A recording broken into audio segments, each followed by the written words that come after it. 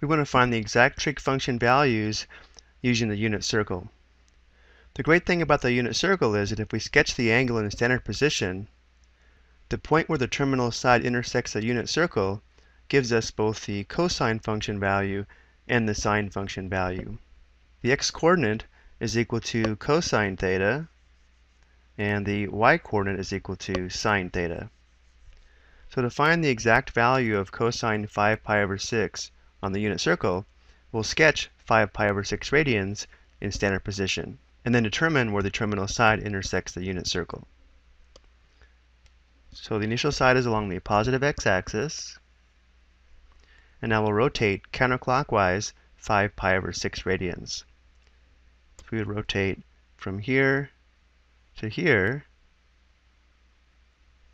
So here's the terminal side of 5 pi over 6 radians. Notice how the x-coordinate is equal to negative square root 3 divided by 2, and the y-coordinate is equal to positive 1/2. Because we're looking for the cosine function value, we want the x-coordinate. Therefore, cosine 5 pi over 6 is equal to negative square root 3 divided by 2. Now this one was pretty straightforward because notice how 5 pi over 6 radians was labeled on the unit circle, but I also want to discuss a method for finding this point if this angle was not labeled on the unit circle. As long as you remember that half a rotation counterclockwise would be pi radians,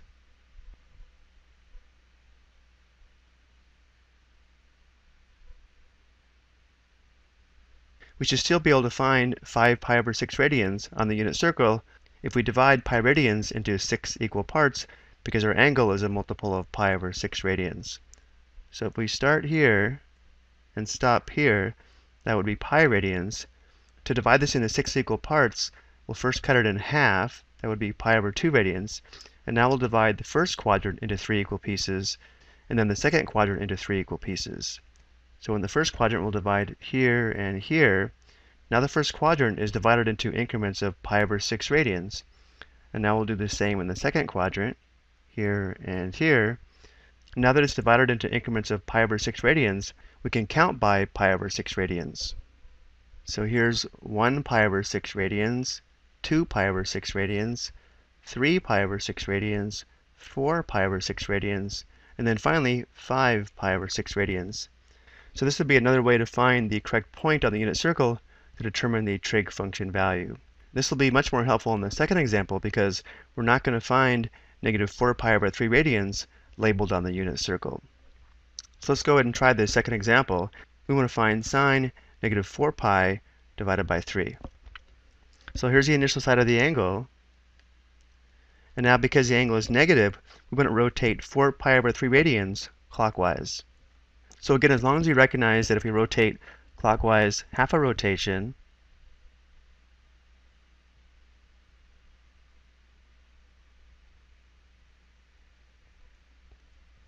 this would be negative pi radians. But because our angle is a multiple of pi over 3 radians, we want to divide negative pi radians into 3 equal pieces. So we're starting here and stopping here, and now we'll divide this into 3 equal pieces. So we'll divide it here and here. So now we could count by negative pi over 3 radians, but because we have negative 4 pi over 3 radians, let's also do the same for the other half of the unit circle.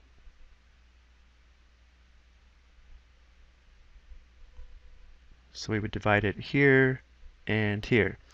Now that the unit circle is divided into increments of pi over 3 radians, we can easily count by negative pi over 3 radians to determine the terminal side of this angle.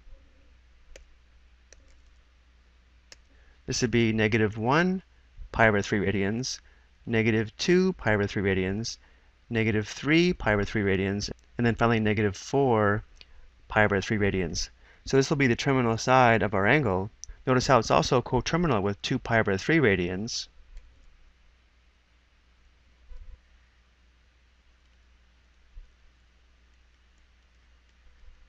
And here's the point where the terminal side intersects a unit circle. The x-coordinate is negative 1/2.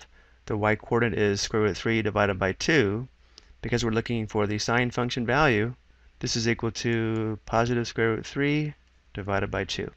So when first learning how to do this, I realized it can be challenging to find the terminal side of the angle, especially when the angle is not labeled on the unit circle.